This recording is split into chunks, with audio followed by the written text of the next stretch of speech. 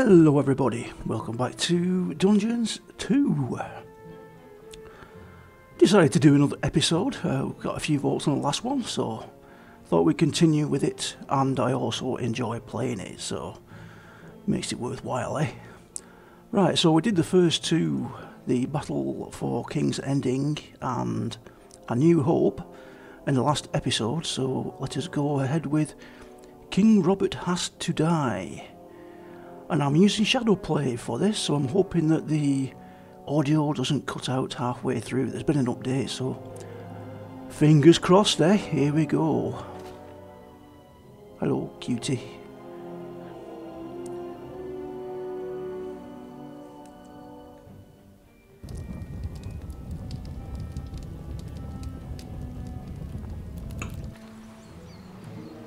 According to scouts, King Robert spent most of his time strolling around his hunting lodge garden reciting poetry.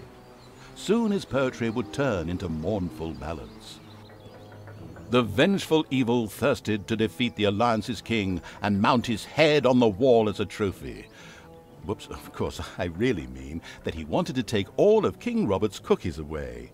Better play it safe, or the age classification folks will be after me. Before that, however, the ultimate evil had to do a bit of work on the dungeon. Otherwise, he wouldn't be able to fund even a small army made up of a few orcs. Right, okay.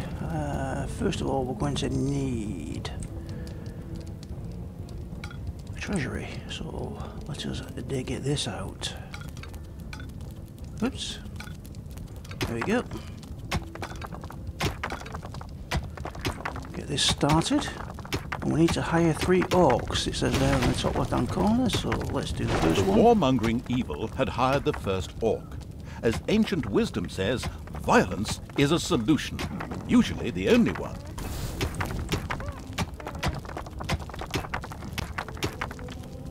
The first treasury was completed.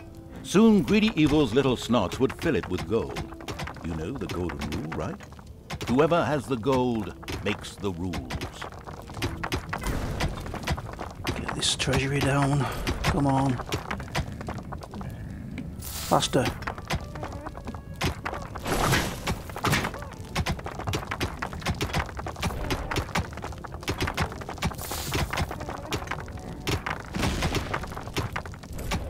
Alright, well, we need that out as well. We can't have that there, can we? Doesn't fit in with my OCD, that.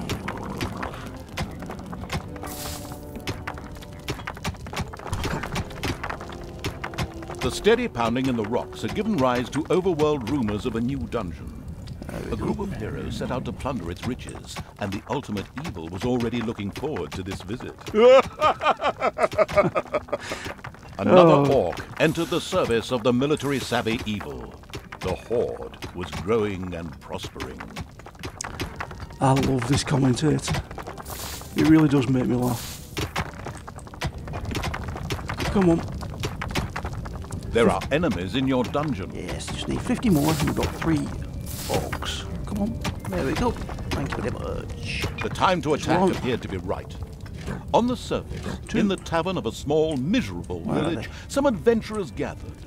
They were acquiring Dutch courage for their visit to the dungeon by downing several beers. The dungeon had to be destroyed.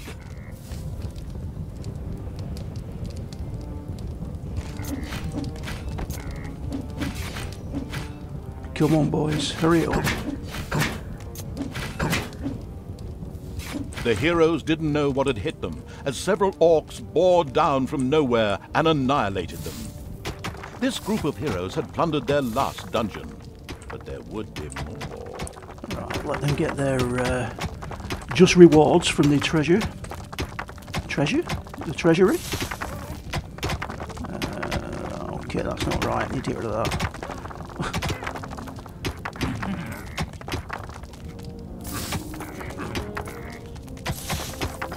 Alright, then pick them up. And go over here. And set them on the merry way. The ultimate evil should never forget to keep a watchful eye on its beer and gold stores. If its creatures can't help themselves whenever they need to, they will get angry. fast.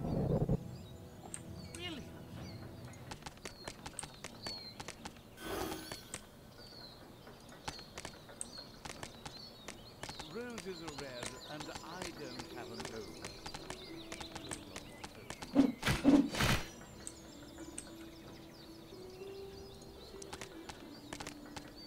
I'll have to kill that pig as well.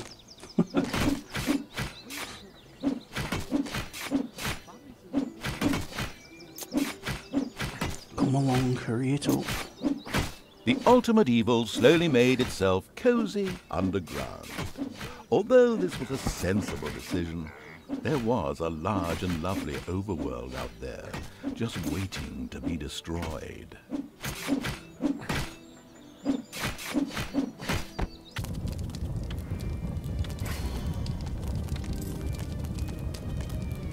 What's that, 12 or 15? I think we can get some more in a sec. Oh, hello. They must have just been about to go to my dungeon. I need to get rid of this.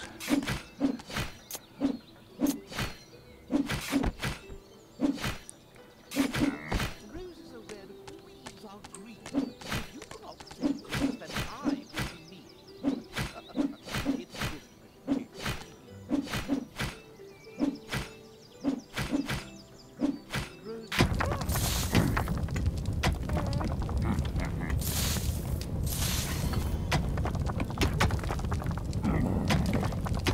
A delicious rumble announced the fact that the village's last house had crashed to the ground. Ha! There would be no more heroes meeting there to seek out the dungeon of the destruction-hungry evil. The hunting lodge of King Robert lay in the north. It was there that the ultimate evil would finally get its long-awaited revenge. However, it looked pretty damn well guarded. Maybe it should first visit the cave to the west, inhabited by a clan of goblins, where the cunning evil could do a little negotiating. Roses are red. Give me your heart, I'll steal it. Ooh, there's a book there I nearly missed. Come on, boys. See who gets this. And what did you get? Roses are red, tulips are Oh, I can't tell on this map. I have to wait till he goes back to the dungeon.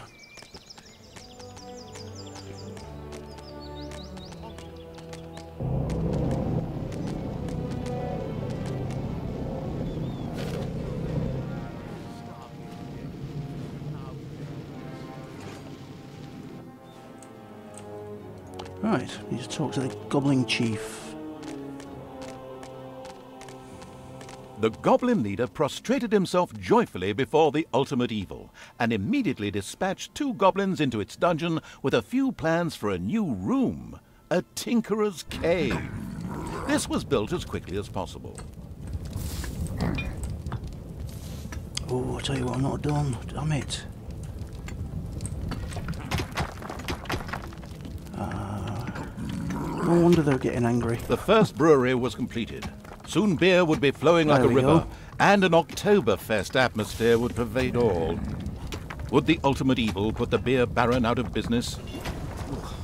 Such a duff reference. The Tinkerer's Cave was built. It could, however, only be used as a warehouse, as it lacked the workshop that the insidious evil's goblins needed. Quick as a flash, Evil placed a creator mat in the Tinkerer's Cave. If I had enough money, I would. No, I'm quick as a flash. I need money first. Come on, boys, hurry up.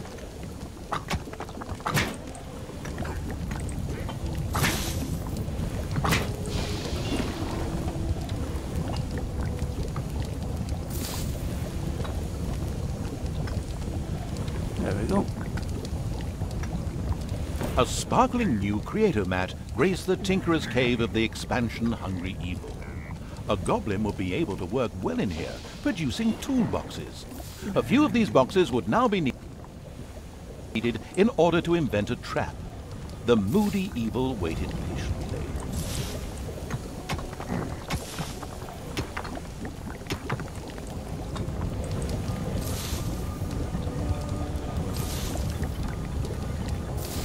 Can we do it yet? No, we need toolbox. Come on, hurry up. It's payday.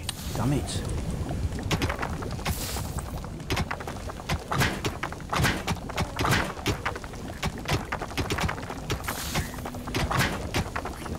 And one for good luck. There we go.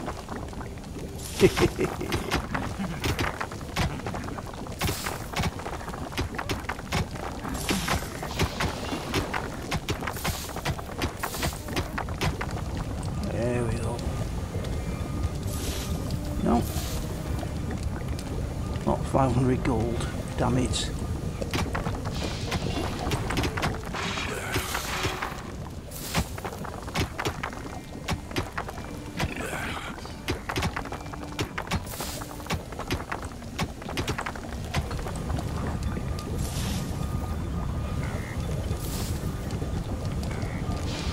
Come along, hurry up, there we go.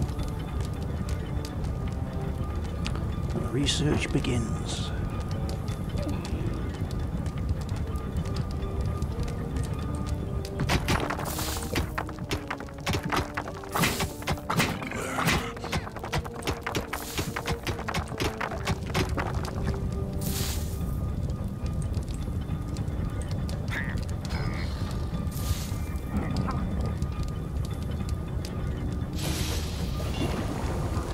Oh, thirsty creature. Come on, hurry up.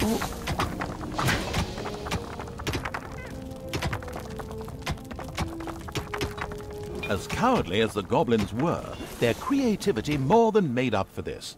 They proudly presented the treacherous evil with their plan for a devious trap.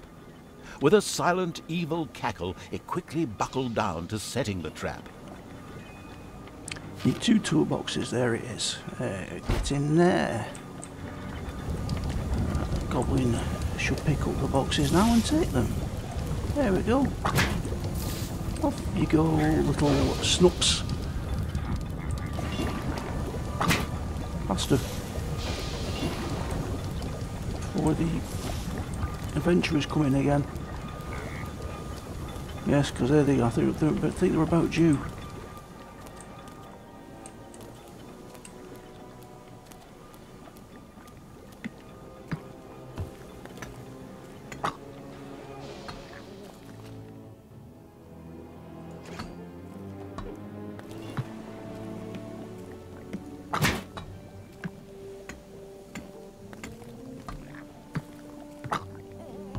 Come on.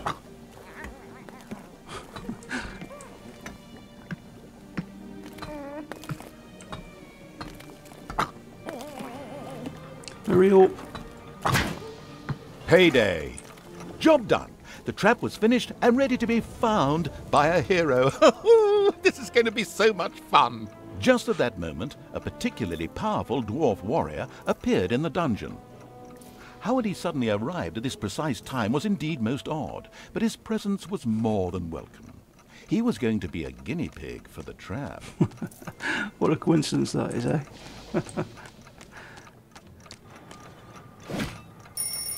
Even this strong dwarf warrior didn't stand a chance against the treacherous traps and powerful monsters of the invincible evil. He bit the dust. So much for a game of dwarves. The dungeon's defenses were now clearly much improved, but the hunting lodge still remained well protected and impregnable. There was nothing that the ultimate evil could do. The task was impossible. So the evil withdrew, bent and broken, let feelings of revenge ebb away, and instead took up looking after those cute, teeny-weeny trees. What are they called again? Bonsai, yes, that's it. The end. Pretty unsatisfactory, huh? Of course, that wasn't the end. In reality, the indefatigable evil paid the goblin cave another little visit. The goblin leader would hopefully spit out something useful after a few more slaps.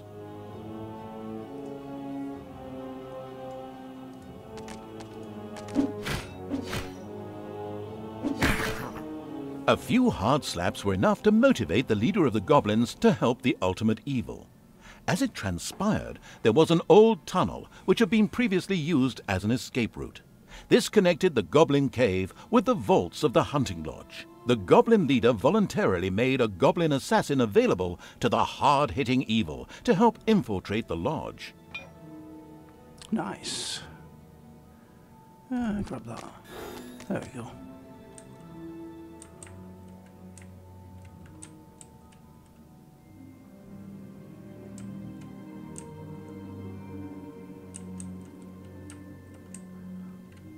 And where is this assassin?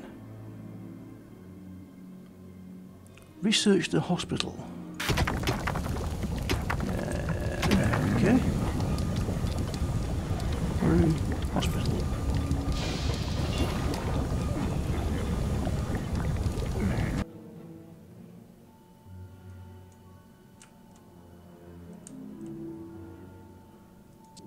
Ah, there it is. Okay.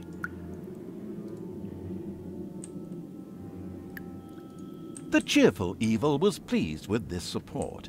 An assassin was a decent melee fighter, but its actual strength lay in its ability to make itself invisible.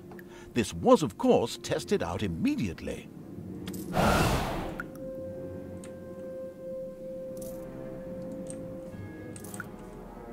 Despite the powerful invisibility skill, it was advisable for the ultimate evil to be cautious. Some opponents had such highly trained observation skills that they were actually able to see invisible units.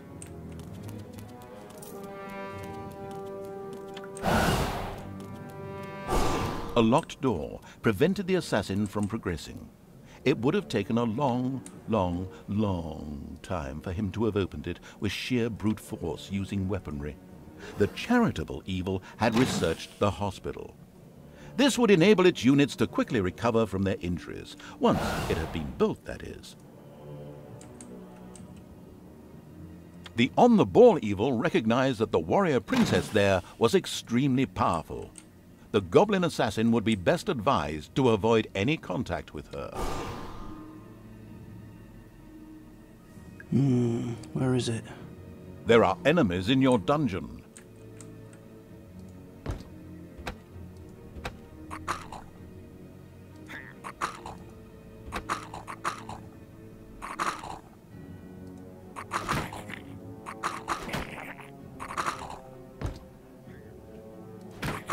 Heroes have entered your dungeon.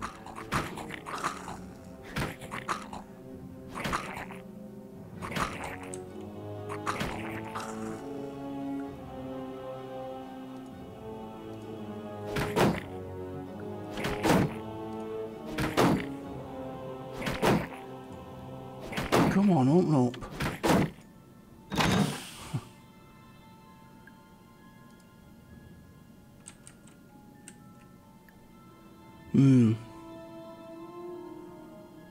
Where is it? Can't see me, can it?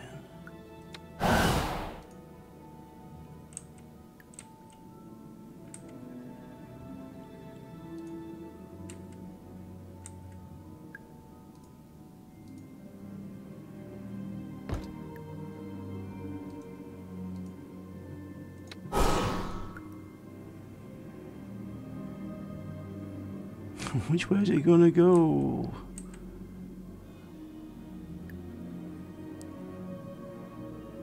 There we go.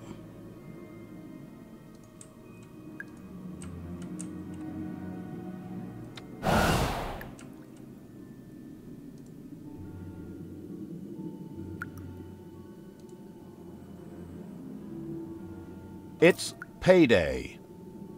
A Gobobot was being forced to make miserable repairs in the lodge. A brief feeling of what it thought might be sympathy passed through the sensitive evil, but this actually turned out to be a mighty belch. Naturally, it would free the useful Gobobot anyway. Right, we need room for the hospital, so I'll do that. While we do this, get his mana back up again, because he's going to need it to kill this guy, I think. There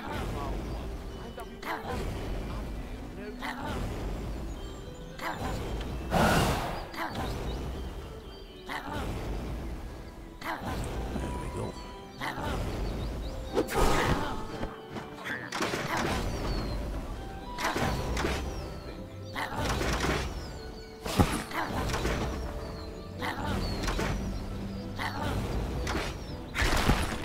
Nice.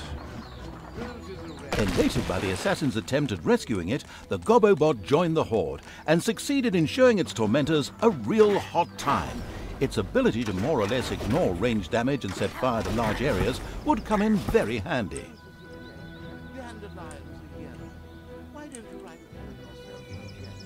Right, just need to head down to the dungeon again.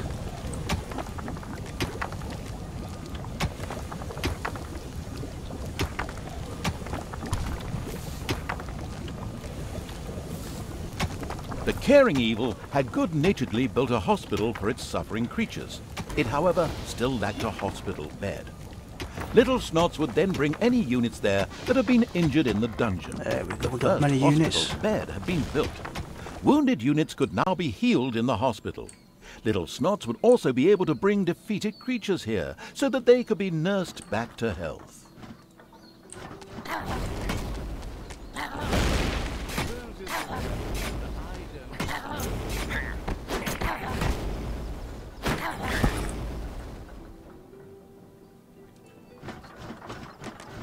Ooh, ooh, ooh. Ranged. Get them.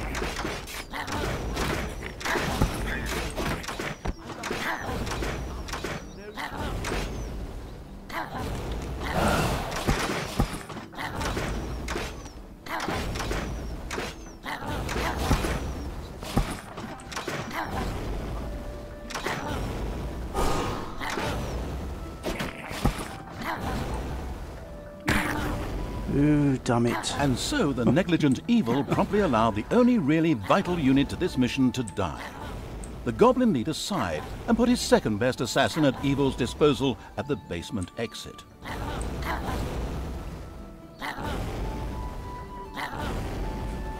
Ouch. Despite its massive firepower, the hopeless evil had lost his Gobobot. Really, that should be the end of the story. However, somehow, another one of these wonderful creatures miraculously appeared in the vicinity of the Goblin Cave. Hopefully, it would receive a little bit more care and attention than its predecessor. Oops. Good God, can we please stop letting mission-critical units die? Not that I've got any sympathy for those worms, but it's really beginning to hold things up here. Collect another assassin from the basement exit. Oh dear. We're not doing too well, are we, really? We've got cannons. Right, get that one.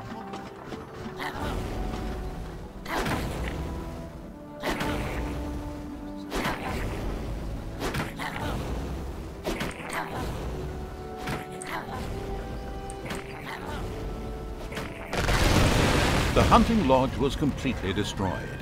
The vengeful evil gave itself a very self-satisfied pat on the back. The time was right to concentrate on King Robert. He was in his renowned garden reciting his much less renowned love poems. The lyrically challenged evil had no time for poetry and would soon make this tangibly clear to him. If you cannot say yes, then I... It's good.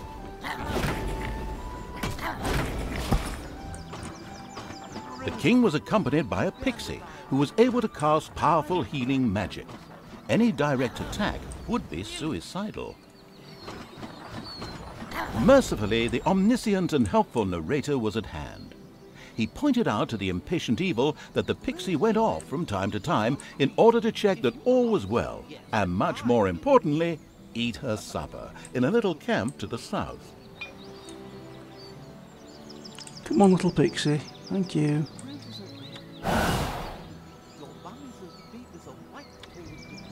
The pixie buzzed over to eat her meal. The ultra-annoying little pixie had spoken her last healing spell. The crafty-minded evil sculpted a fan from her wings. Now it was time to look for King Robert and ensure his early demise. Oh, right.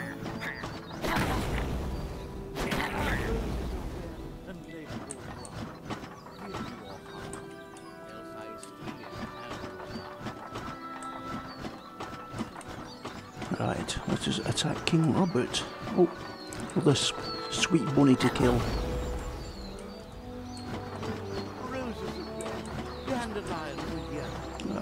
Right, you go Payday. kill him, you go invisible, and use that. There we go. That should do the trick.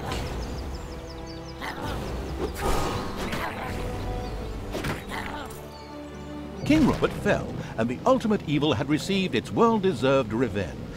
But there were still many more heroes out there who deserved to bite the dust. Their time would come. Right, there we go, guys and girls.